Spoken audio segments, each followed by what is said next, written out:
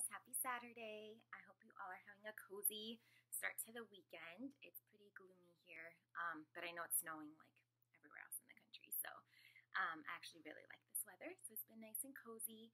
I just did a plyometrics workout with hammer and chisel, which was really good, and I loved it because it was only like 26 minutes, so it was like done. I'm drinking some tea with my Christmas mug. Yes, we still have our Christmas tree up too.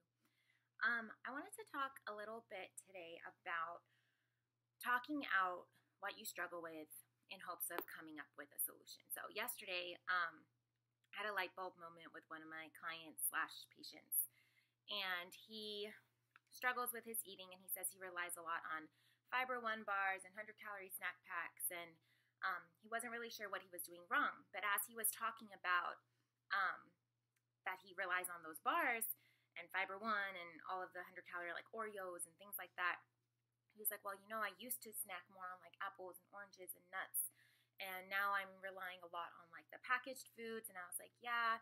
And I said, I just planted a little light bulb. I said, you know, there's sugar in Fiber One too, but at least the sugar in fruits and vegetables are natural sugars, and they come with so many other benefits like vitamins, antioxidants, minerals, fiber, whereas the Fiber One bars are basically like processed fiber with sugar. And he was like, you know, after talking this out with you, I'm going to give away all of my 100-calorie packs, and I'm going to go back to eating my apples and nuts in my snack. I'm going to keep apples in my drawer at work. I'm going to keep nuts in my drawer at work. And he was like, oh my gosh, just talking about it just helped me come up with my own solution. And I thought that was so like profound, because so many times we're told what to do, and we're told to eat this way and not eat this way and work out this way, and this is the best thing for you. But really, you have to come to that conclusion on your own.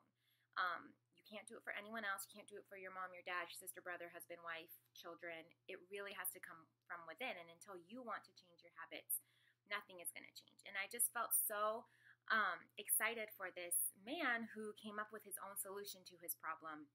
And I think talking it out is so important.